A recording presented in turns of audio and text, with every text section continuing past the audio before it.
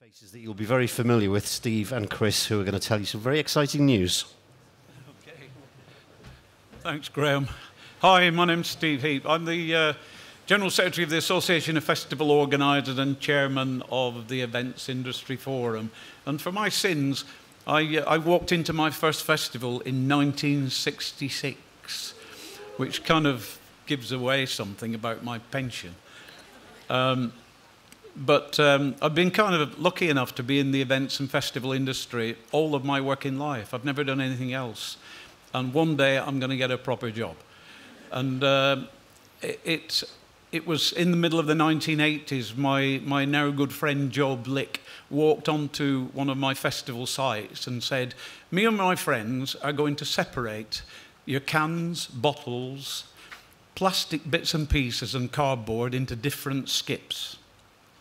And I thought, well, do that if you want. What's the point of that? And she went on to explain what that was all about. That was in the 1980s. We've come a long way, and I hope you'll agree.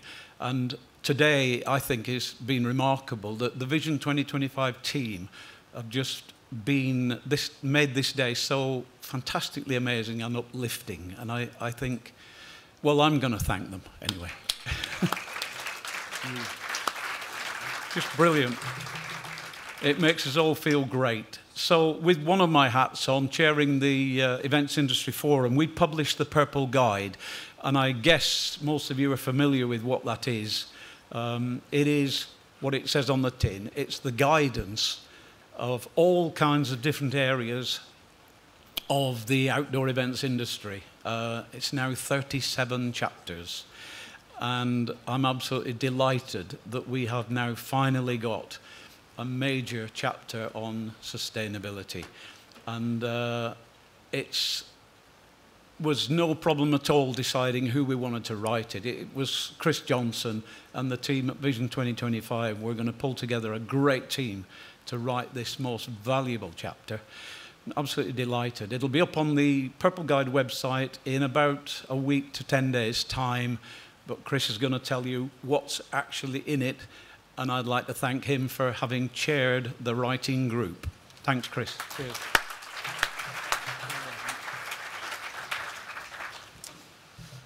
Great. Well, I share the excitement.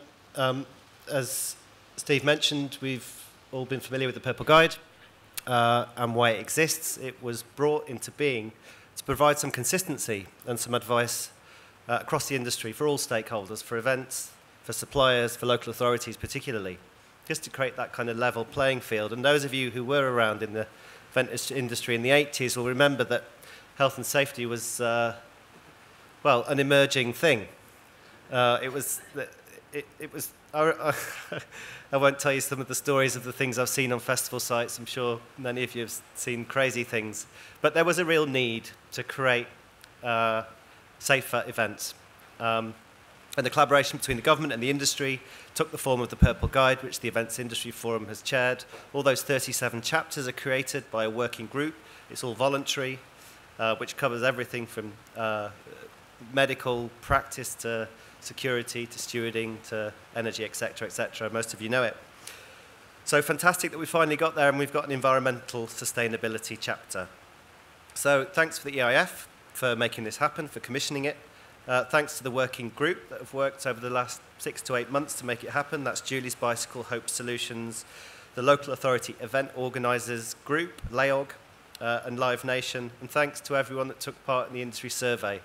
We put a draft out to consultation several months ago. Lots of people gave valuable feedback.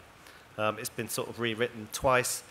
It's been a real challenge, actually, getting that sweet spot between meaningful, comprehensive advice and something which is accessible. Something which I spoke briefly about earlier was that quite often the work of Vision 2025, and quite often where most of the people in this room find themselves, is probably in that 5–10% of people that have been doing this for some time. You know, it's the pioneers group. And there's been a dawning realization in our work as Vision 2025 that we really need to speak to the 90% to make this happen. Yeah, no one needs to hear again that we're running out of time. 2030 is approaching, urgent actions required. How do we actually do this as an industry? Well, it's fantastic the work that's been done by the pioneer group, but we really need to speak to that 90%, and that's what this chapter's about. So there's a few reasons why we've done the chapter. It's establishing best practice, obviously. Now, there's all sorts of guidance out there, but at the risk of stating the obvious, by writing a Purple Guide chapter, we place environmental sustainability at the heart of existing and authoritative guidance that local authorities can already refer to. So in a way, it's half the job is already done. We've now got some advice, some best practice, which is sitting in a place where people already naturally refer to. And I guess we all know that the journey from where we are now to where we perhaps need to be takes us all. It takes the supply chain, it takes local authorities, it takes event organisers. And so the Purple Guide is the place where everyone engages. Also, creating a common language. The perennial question, of course, is what does good look like? So we hope that this chapter is that first step to just kind of, it's minimum best practice really. It's designed to be accessible, but I hope that we create that common language around what good looks like in a way that everyone can access it. What actually is it? No surprises, the chapter includes strategy, it looks at emissions, net zero, it looks at the regular impact areas, energy, resources and waste, food and beverage, etc. And it also covers communications, partnerships and sponsors. So as Steve said, it will be live on the Purple Guide website in a week or two.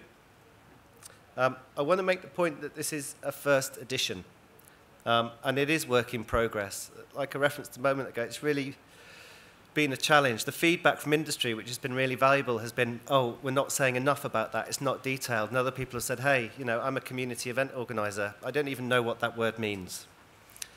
So thanks to Hope Solutions, because they've offered us a comprehensive glossary of sustainability terms, which is referenced, which will sit on the Vision 2025 website. And I just want to make the point that that's a wiki resource. And by that I mean we really welcome feedback. If there's a term missing, if a term isn't explained right, let's use that as a sort of collective resource to help people who are perhaps earlier on their journey to start to understand at least the terminology around sustainability. So it's a first stab at it. Please engage with it, tell everyone about it, tell your councils and suppliers about it, tell friends in the events industry. Email the Event Industry Forum directly with feedback. We'll be revisiting it. It's online rather than in print, so we can make updates as we go. I think that's it. Yeah, please use it.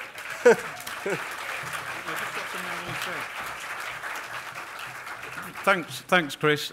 Just to round off, I'm depending on you. I've got children and grandchildren working in the festival and events industry, running festivals right now, and I'm rather depending on you to save this planet for them to carry on their work.